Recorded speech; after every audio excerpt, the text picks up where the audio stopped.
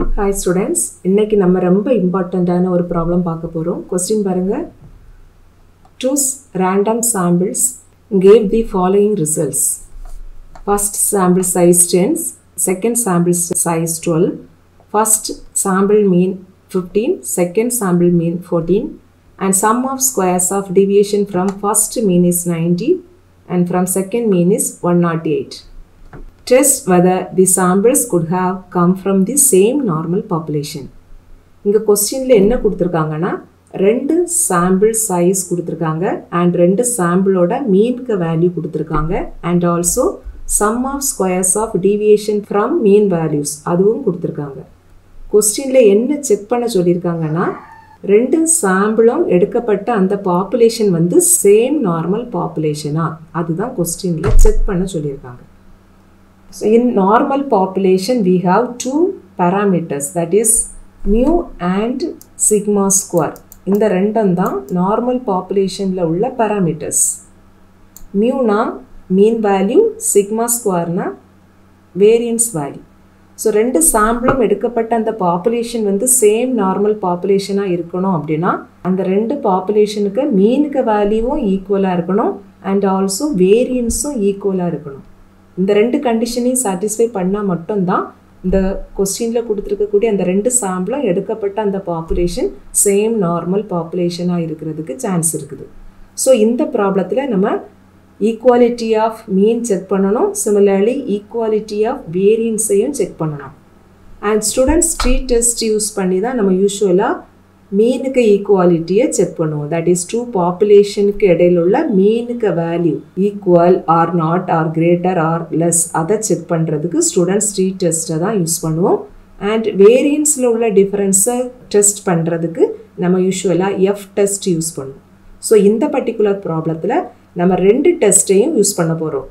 Student street test use பண்ணி மீனுக்கு ஈக்குவாலிட்டியை test பண்ண போகிறோம் அண்ட் எஃப் டெஸ்ட் யூஸ் பண்ணி வேரியன்ஸ்க்கு ஈக்குவாலிட்டியை நம்ம டெஸ்ட் பண்ண போகிறோம். ஸோ ஃபஸ்ட்டு வந்து நம்ம கொடுத்துருக்கிற வேல்யூஸ் எல்லாம் எழுத போகிறோம். இங்கே ஃபஸ்ட்டு சாம்பிள் சைஸ் வந்து 10 கொடுத்துருக்காங்க. ஸோ ஃபஸ்ட்டு சாம்பிள் சைஸை நம்ம N1ன்னு சொல்லுவோம். So N1க்கு value 10, second sample size N2க்கு value 12. And அதே போல் ஃபஸ்ட்டு சாம்பிள் மீனை நம்ம X1 பார்னு சொல்லுவோம் அண்ட் X1 பாருக்கு value 15 and second sample mean X2 பாருக்கு வேல்யூ 14. And next என்ன கொடுத்திருக்காங்கன்னா sum of squares of deviation from mean, that is sum na நம்ம summation ni சொல்லுவோம். sum of squares of, that is square of deviation from mean, that is x1 க்கும் x1 barக்கும் இடையில உள்ள அந்த deviation அதோட square, that is x1 minus x1 bar the whole square. இதோட value இதுக்கு சம்மேஷனுக்கு value தான் கொடுத்திருக்காங்க 90. Similarly, summation of x2 minus x2 bar the whole square. இதுக்கு வேல்யூ 108 னு கொடுத்திருக்காங்க. ஸோ இதெல்லாம் யூஸ் பண்ணி தான் நம்ம ரெண்டு டெஸ்ட்டையும் யூஸ் பண்ணி equality of mean and variance check பண்ண போகிறோம். ஃபர்ஸ்ட் நம்ம எஃப் டெஸ்ட் யூஸ் பண்ணி ஈக்குவாலிட்டி ஆஃப் வேரியன்ஸ் டெஸ்ட் பண்ண போகிறோம். எப்போவுமே எல்லா டெஸ்ட்டுக்கும் நம்ம ஃபர்ஸ்ட் வந்து H0 அண்ட் H1 எழுதிக்கணும். H0னா null hypothesis, H1 na alternative hypothesis. Null hypothesis means there is no significant difference between variance. அப்படி assume பண்றது தான் H0 because நம்ம F testல variance இடையில உள்ள difference தான் டெஸ்ட் பண்ண போறோம். ஸோ நம்ம H0ல என்ன assume பண்ணணும்னா ரெண்டு பாப்புலேஷனுக்கு இடையில உள்ள அந்த வேரியன்ஸ்ல ஒரு டிஃபரெண்ட்டும் இல்லை, சேம் தான், அப்படி assume பண்றது தான் H0. அண்ட் நம்ம ஃபர்ஸ்ட் பாப்புலேஷனுக்கு வேரியன்ஸ் நம்ம எப்படி சொல்லுவோம்னா sigma 1 square, second populationக்கு variance sigma 2 square. So H0ல நம்ம என்ன assume பண்ணணும்னா sigma 1 square is equal to sigma 2 square. Now write H1. The H1ங்கிறது alternative hypothesis. இது क्वेश्चनக்கு ஏத்தா போல எழுதிக்கணும். இங்க நம்ம வந்து ஈக்குவாலிட்டியை தான் டெஸ்ட் பண்ண போறோம். that is ரெண்டு வேரியன்ஸும் equal or not அதுதான் நம்ம செக் பண்ண போறோம். So H1ல நம்ம sigma 1 square not equal to sigma 2 square அப்படி எழுதணும்.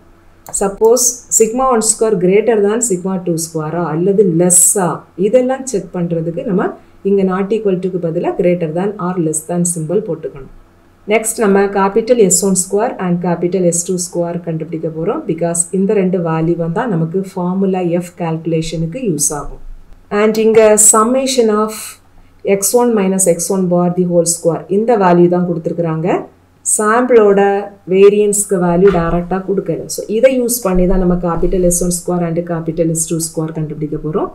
இங்கே கேபிட்டல் S1 ஸ்கொயருக்கு formula summation of x1 minus x1 bar the whole square divided by n1 minus 1. இந்த சம்மேஷனுக்கு வேல்யூ இங்கே கொடுத்துருக்குறாங்க 90 and n1க்கு value 10. So 90 divided by 9 வரும் இங்கே. ஸோ ஆன்சர் நமக்கு இங்கே 10 கிடைக்கும். நெக்ஸ்ட் நம்ம S2 ஸ்கொயர் கால்குலேட் பண்ண போகிறோம். S2 ஸ்கொயருக்கு formula summation of x2 minus x2 bar the whole square divided by n2 minus 1. That is 108 divided by 11. So which is equal to 9.82 ni கிடைக்கும். Next நம்ம formula எழுத போகிறோம். இந்த formula F எப்படி எழுதலாம்னா இந்த capital S1 square and capital S2 square இந்த ரெண்டு வேல்யூவில் எது கிரேட்டராக இருக்குதோ அதை தான் நம்ம ஃபார்முலாவில் நியூமரேட்டரில் போடணும். இங்கே கேபிட்டல் S1 ஸ்கொயருக்கு வேல்யூ 10, கேபிட்டல் S2 ஸ்கொயருக்கு வேல்யூ 9.82. இதில் S1 ஸ்கொயர் தான் கிரேட்டர். ஸோ நமக்கு இந்த ஃபார்முலாவில் நியூமரேட்டரில் S1 ஸ்கொயர் போடணும், டினாமினேட்டரில் S2 ஸ்கொயர் போடணும். அண்ட் நியூமரேட்டரில் S1 போட்டோம் அப்படின்னா நமக்கு இங்கே டிகிரிஸ் ஆஃப் ஃப்ரீடம் என்ன வரும்னா n1 minus 1, n2 minus 1. Suppose நமக்கு S2 ஸ்கொயர் கிரேட்டராகவும் S1 ஸ்கொயர் லெஸ்ஸாகவும் இருந்ததுன்னா இந்த ஃபார்முலா நமக்கு S2 square divided by S1 square அப்படி மாறிடும். சப்போஸ் அப்படி தான் ஃபார்முலா இருந்ததுன்னா நம்ம டிகிரிஸ் ஆஃப் ஃப்ரீடம் என்ன எழுதணும்னா n2 minus 1, n1 minus 1.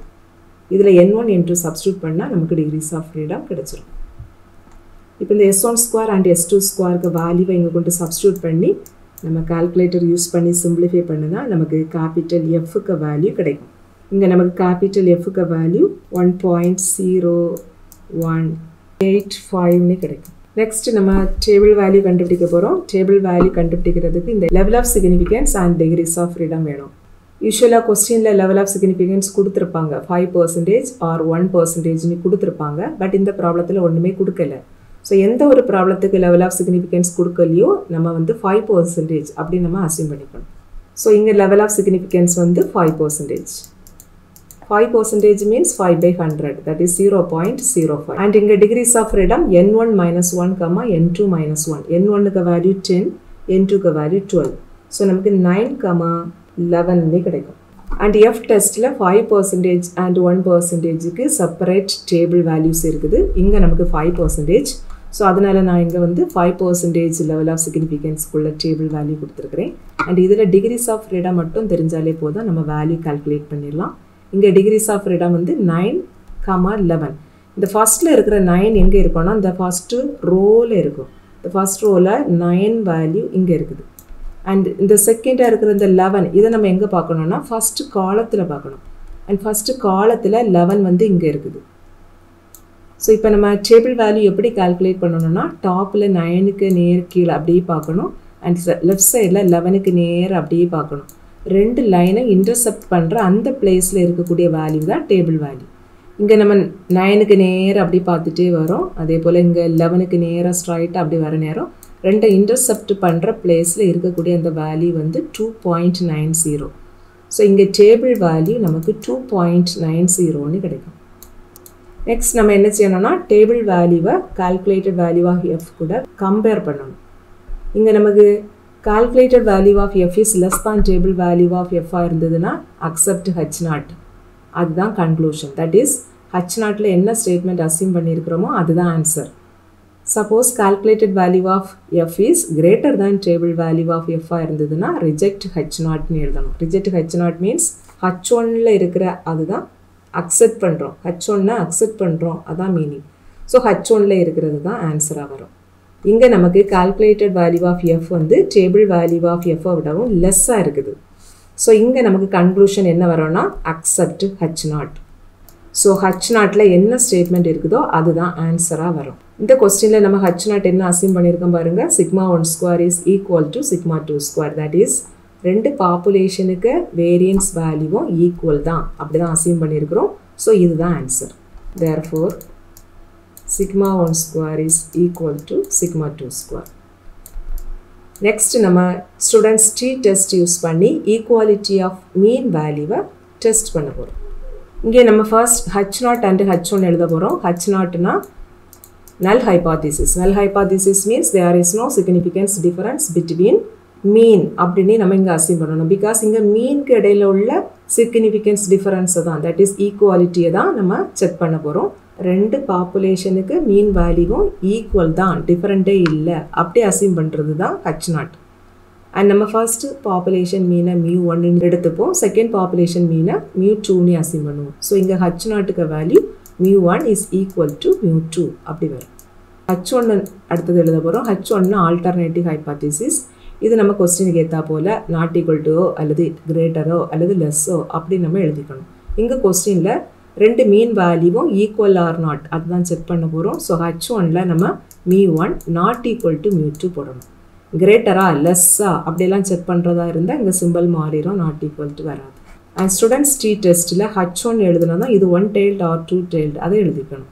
Not equal to simple வந்ததுன்னா அது 2 tailed. பிகாஸ் இங்கே ரெண்டு பாசிபிள் இருக்குது, எய்தர் μ1 கிரேட்டர் தேன் μ2 இருக்கலாம் அல்லது μ1 லெஸ்ஸாக இருக்கலாம், பட் நாட் ஈக்குவலாக இருக்கணும். ஸோ இது வந்து 2 tailed. கிரேட்டரோ லெஸ்ஸோ அப்படி இருந்ததுன்னா அது 1 tailed. இந்த 1 tailed ஆர் 2 tailed இது வந்து டேபிள் வேல்யூ கண்டுபிடிக்கிறதுக்கு யூஸ் ஆகும். நெக்ஸ்ட் நம்ம ஃபார்முலா எழுத போகிறோம். இந்த கொஸ்டினில் n1 and n2க்கு value 10 and 12. So இது வந்து small sample. Because n value less than 30னா நம்ம அதை ஸ்மால் சாம்பிள்னு சொல்லுவோம். அண்ட் ஸ்மால் சாம்பிளில் ரெண்டு டைப் ஆஃப் ப்ராப்ளம் உண்டு, single mean and difference of மீன். ஒரு சாம்பிள் கொடுத்தாங்க அப்படின்னா அது சிங்கிள் மீன், ரெண்டு டிஃப்ரெண்ட் சாம்பிள்ஸ் கொடுத்தாக்க அது வந்து டிஃபரன்ஸ் ஆஃப் மீன். இந்த ப்ராப்ளத்தில் ரெண்டு சாம்பிள் கொடுத்துருக்காங்க. ஸோ இது வந்து ஸ்மால் சாம்பிளில் உள்ள டிஃபரன்ஸ் ஆஃப் மீன் அந்த டைப்பில் உள்ள ஒரு ப்ராப்ளம். ஸோ இதில் நமக்கு பெஸ்ட் ஸ்டாட்டிஸ்டிக்ஸ் டி கண்டுபிடிக்கிறதுக்குள்ள ஃபார்முலா என்ன வரும்னா t equal to x1 bar minus x2 bar divided by capital S into root of 1 by n1 plus 1 by n2. Where capital S square formula n1 s1 square plus n2 s2 square divided by n1 plus n2 minus 2. அல்லது இங்கே என்ன formula use பண்ணிக்கலாம்னா summation of x1 minus x1 bar the whole square plus summation of x2 minus x2 bar the whole square divided by n1 plus n2 minus 2. எந்த formula use பண்ணாலும் நமக்கு same answer தான் கிடைக்கும். And இதில் எல்லா வேல்யூவும் previous பார்ட்டில் கண்டுபிடிச்சிருக்கிறோம். எல்லாம் கொண்டு சப்ஸ்டியூட் பண்ணிவிட்டு சிம்பிளிஃபை பண்ணால் நமக்கு ஆன்சர் 9.9 s ஸ்கொயருக்கு கிடைக்கும்.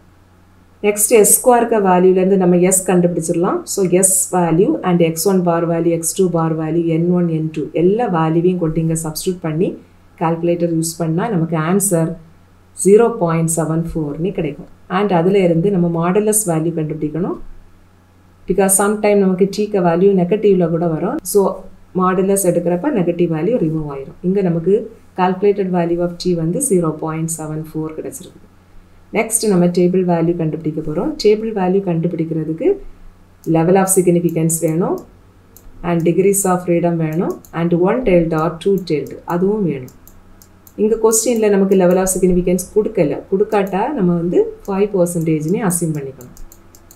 அண்ட் இங்கே டிகிரிஸ் ஆஃப் ஃப்ரீடம் கண்டுபிடிக்கிறதுக்கு என்ன ஃபார்முலானா n1 + n2 - 2.